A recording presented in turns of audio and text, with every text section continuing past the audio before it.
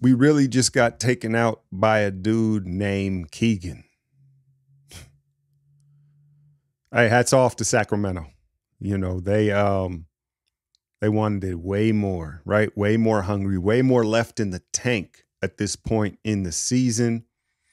And yeah, I don't want to diminish their effort last night. Keon Ellis, and obviously Keegan Murray, what do you have, 7 or 8 threes? I think we, possibly them, underestimated how little Steph had left in the tank. And I know the focus is going to be on Klay going 0 of 10. I just watched the game again this morning. I was up at 4:30 this morning just with my head spinning about it. You know, you just wake up early. The older you get, you wake up, it's over for you. You up. That's how it goes, right? But I just got done with my breakdown on Patreon and, you know, rewatching it painfully this morning. As bad as Klay was, Steph was just as bad, if not worse. And, you know, in the moment live, very frustrating with Klay. But when you rewatch like how it unfolds, you know, I think that there were some mistakes and some things that went wrong. And 0 of 10 sounds bad, right? But in actuality, Klay only took 10 shots. He didn't force it really that much. He got a little frustrated at the end when we were down. But all in all, it was just a bad time for a bad game from Klay Thompson.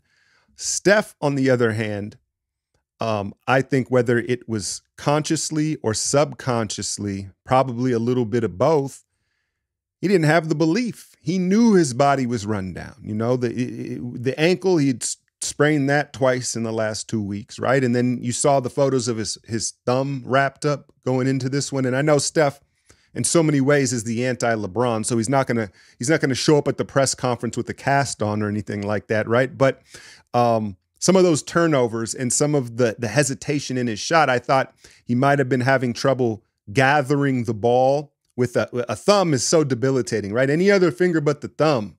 I thought he had trouble gathering the ball at times, and then the beat that it took for him to kind of adjust in his hands, the window was gone because Keon Ellis and this Kings team, they swarmed him. And shout out to Mike Brown for showing the Warriors this ain't enough. Like, we'll just swarm Steph. Y'all ain't got enough. To me, Steph looked like he didn't believe from the start. You know, and he's going to put on his game face and they need his presence, but I think he knew he didn't have it, right? And it's understandable. The season they've had, the injuries he's nursing at his age, you get why only a sane person would think, I don't got it. We don't have enough. And you saw Sacramento just want it way more, had way more belief. And as understandable as it is to be in Steph's shoes and say, dang, I'm out of gas, right? It was not any easier to watch take place. Let's go back to Klay here because that's kind of the bigger subject right now, right? I thought there were some strategic mistakes. If we want to get into it, I don't know how much it would have made a difference ultimately because I think the Kings just wanted it way more. I know that sounds like just like a cop-out and cliche, but the 50-50 balls, the energy, the intensity, the Kings have a belief that they can get out of the play-in and make a playoff run. I don't think our vets truly believed that, and I thought it showed up in the game. But let's get back to Klay. Strategy-wise, the start of this game, Draymond takes Sabonis, and what does that do? It leaves Trace Jackson on Harrison Barnes or Keegan Murray or switching out and playing on the perimeter. That's mistake one, right? It doesn't make sense. You want your young rim protector to be able to sag off and control the paint and be at the rim. Now, I know that these are all kind of community decisions, but that kind of felt like a Draymond decision. Like, no, I got Sabonis, right? Cool. Strategically, it didn't make sense. But also putting Keegan Murray and Klay matched up. I say putting Klay on Keegan Murray. Now, I get it. There's not a ton of options, right? But the way he comes sprinting off those handoffs, those double screens, I think Klay's legs were spent pretty much in the first 5 minutes of this game because he had to chase over the top. You saw him blow the first coverage and Draymond sagged way off. It felt like they just weren't prepared almost. I don't know. But they weren't dialed in and focused to start. But putting him on Keegan, having him chase Keegan around off all those handoffs, and you compound that with the frenetic pace of that first quarter and that first half, I think Klay's legs were smoked. Now, as an excuse, it's a bad spot for a bad game, right? But I'll put it to you like this. I said it in the breakdown. I think there have been way worse games for Klay this year where he was really just being an asshole and being selfish. And it was like, dude, Klay, you can't take 22 shots when you're shooting this way.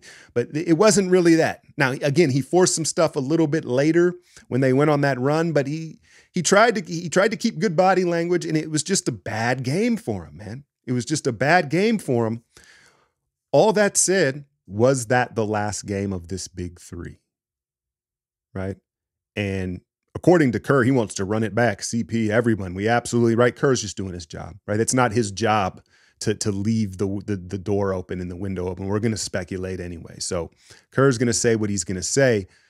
When it came to Steph's quotes, right, that he just wants to win, whatever that looks like, I translated that as mother F the big three, it's big me.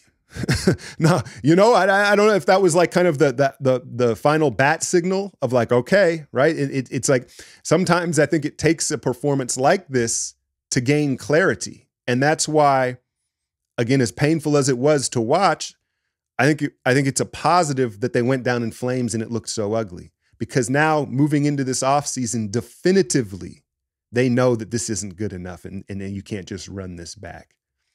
As far as Klay goes, I've gone back and forth and watching the season play out and just trying to think with my head, not my heart, all these things. Ultimately, I've come to this conclusion that even if Klay took a super discount, $12 million per at 2 years or whatever, I think the years may be the issue. I think that it's best for both parties to move on at this point, because Klay is so beloved amongst this team and what he means to this organization. He can't be judged objectively, right? He's always going to be treated with almost too much respect. And we understand why, right?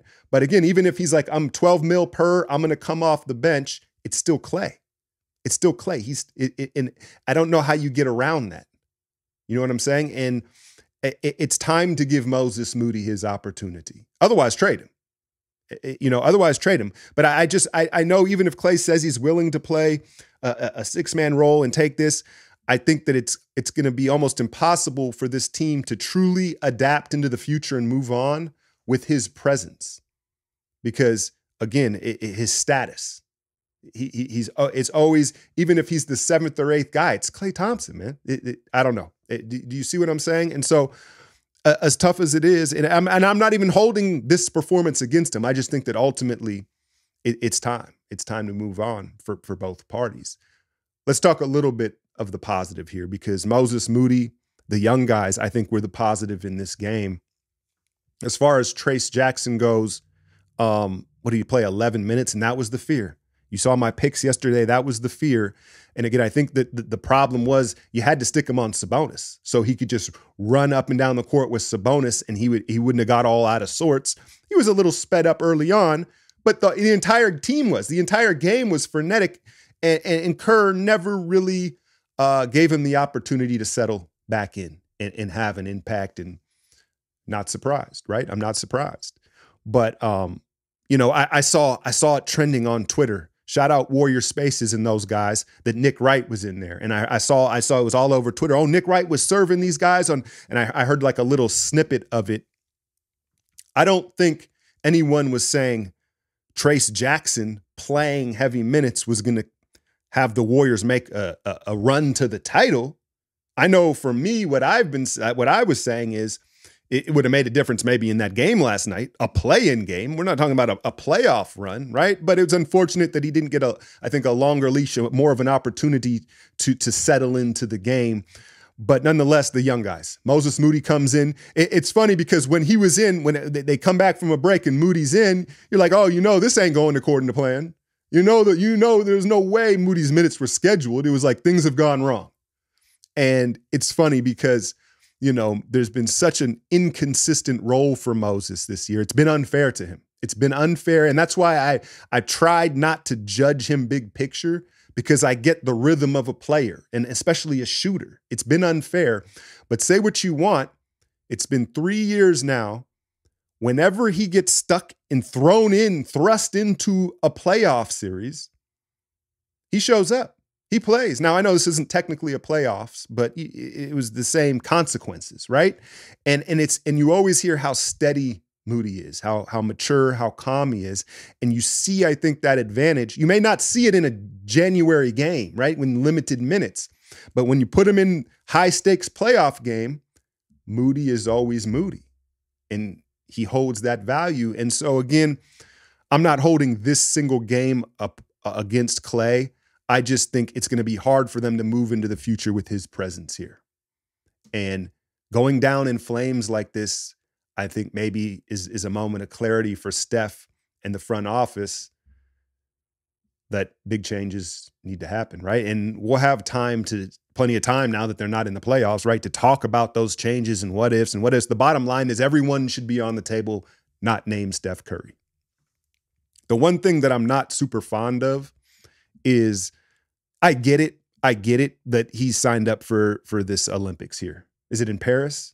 I totally get it, right? Because it's one of those opportunities, legacy things where you don't want to take that away from him, but you just watch how run down and beat up he is right now. For him to, he's got a bunch of golf on the docket and then he's going to go and do that. Like, what does he look like showing up in training camp? Anyway, I'll be covering the Olympics on my Patreon as well as the rest of the playoffs. Those of you, shout out, that have supported the channel and the patrons that have been asking, hey, what about covering another team? Well, you got it. Now that we're not in the playoffs, I'm going to just hop around and cover other big games all the way up into the finals. Then I'll just cover the entire finals. And so it's a great way to support me by hopping on there, $2 a month. It's well worth it. I put a ton of work and heart into it. And I'm kind of excited. I'm kind of excited to take a look at some of these other teams, because I know a lot of you feel this way. We were put out of our misery last night. You know what I mean? And I think that's what they felt. They felt it that way too. There was relief.